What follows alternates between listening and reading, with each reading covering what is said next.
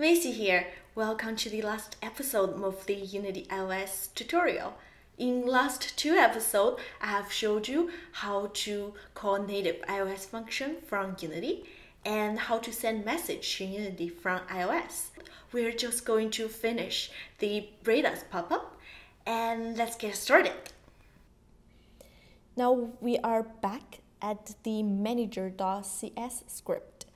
When the user make a selection on the Rate Us pop-up, it will call the user feedback function, which will send us an index number of the button the user has pressed. And when you check the add notification, you can see the first label is the yes button.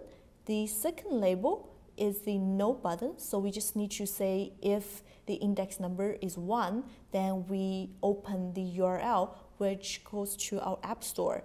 If the index number is 2nd, then we will just save it as PlayerPrefs and then we will no longer show the user to rate again.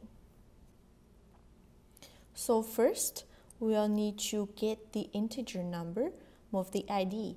So let's start by integer and selected ID. So we will try to parse an integer from a string. So if int try parse ID out selected ID,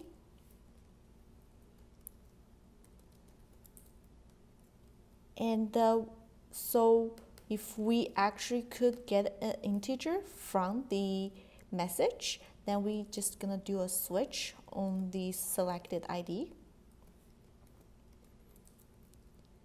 If the case is 1, then we can just do application.open URL.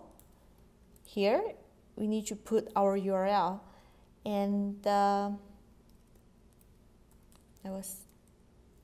we just put it here for now. Break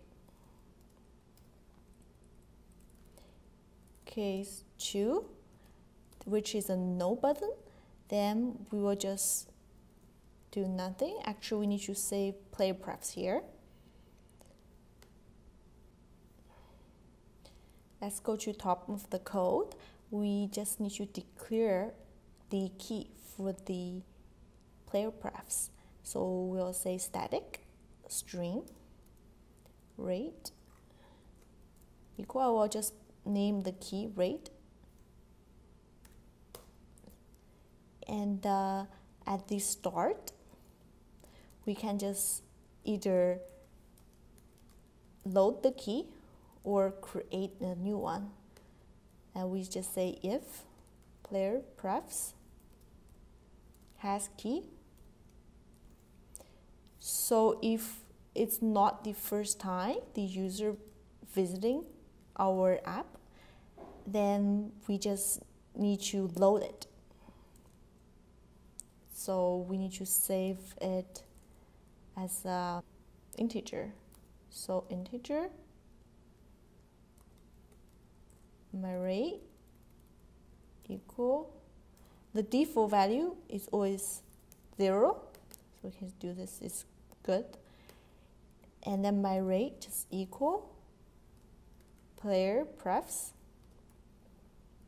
get integer,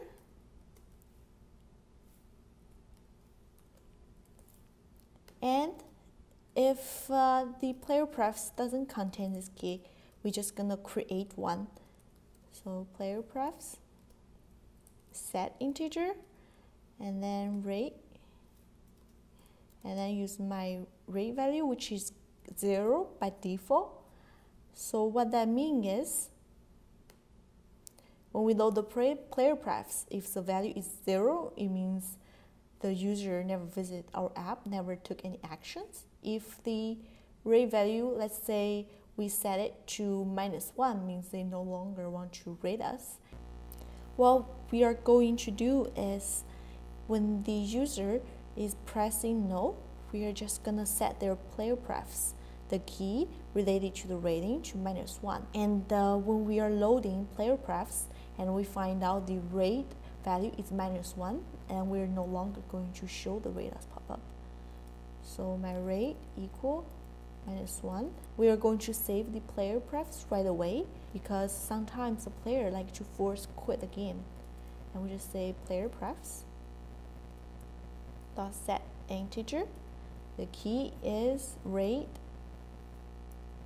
The value is my rate. And then when we pressing the button here on GUI, when we press the button, we just do a check. If my rate equals -1, then we just return, and we are no longer going to show the rate as pop-up. I just made a new build. Let's test it out. Press the big button, and then here's the rate as pop-up. I just say later, nothing happens. Try again. Let's say yes. It takes me to the app store of my game. Let's return to the app and press again. You want to rate it and say no, I do not want to rate. Okay, and then just keep pressing. Well, there is no more. And what if we quit our app and try to enter again? Find the app, and well, everything is saved. If you get this going, then congratulations, you successfully made the rate as pop-up. I hope you enjoyed this series of Unity iOS tutorials, and please comment at this video. Let me know what you would like to learn next. You can find me at Google+, at +Macy Kwan, and please subscribe. Bye.